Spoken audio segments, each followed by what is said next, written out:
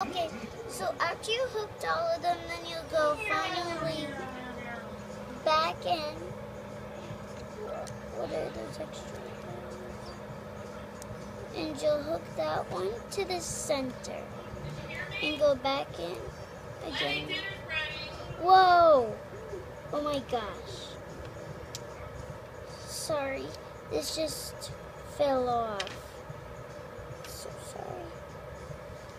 Oh my gosh, Daddy, this thing fell off. I can't finish the video. You want to end the video like that?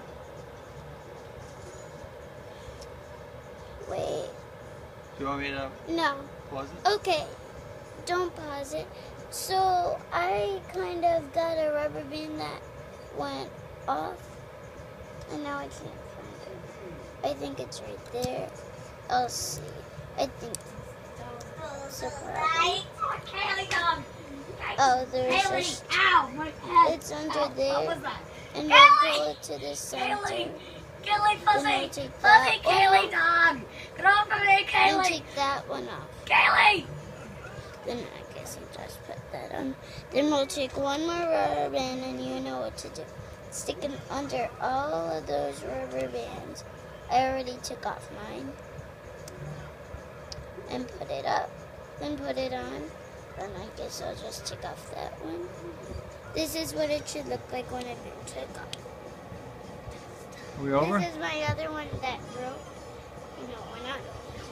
So then I'll take that one and put it here.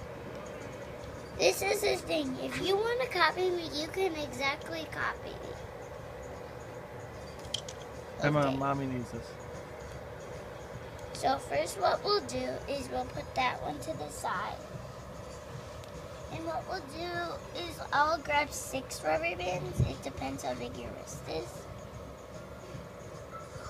So I'll grab these rubber bands. 3, 4, and 5, and 6. Okay, so what we'll do, the first step, well, I need this to go to the end right there. We'll take 2 rubber bands and put one on, and take the other one up. Actually, we'll put one straight and make it like a weird shape. Kind of like a V, see? For the arrows. I'm not gonna go. Can you pause this? Yeah, pause.